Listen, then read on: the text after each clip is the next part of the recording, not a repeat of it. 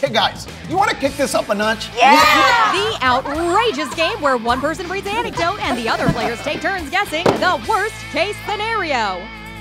You spill coffee all over your pants at work. Ooh, everyone laughs at you. You get burned. No, the look on your wife's face confirms your deepest fear, that she no longer respects you and has resigned herself to living with your obvious inadequacy until you die. Yes!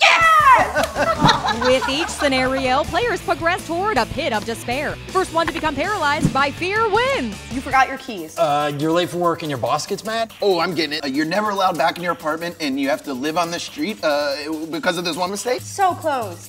Your roommates won't let you back in because they realize they're much happier without you. Yes! I don't know, these are kind of fucked up. Like, how is this fun? But watch out for positive people. To progress in the game, you'll have to drag them down with you. Can I play? No, you always win. She's good. Look, our brains were gonna do this anyway. At least now we can win at it. Let's try an easy one. Okay.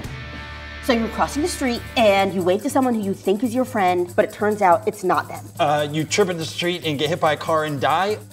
Isn't dying always the worst case scenario? Oh, Michael, there are some things much worse than death. Okay, so that was your friend. He just doesn't like you. And the last thought that you have before you get hit by a car is that none of your relationships matter, and the biggest impact you're gonna have on that friend's life is their trauma from watching you die. Word for word. Can we just play any other game?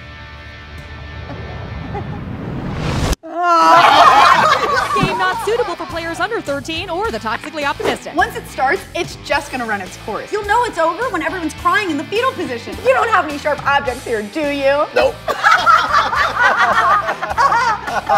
Worst case scenario. The game you're playing with yourself anyway.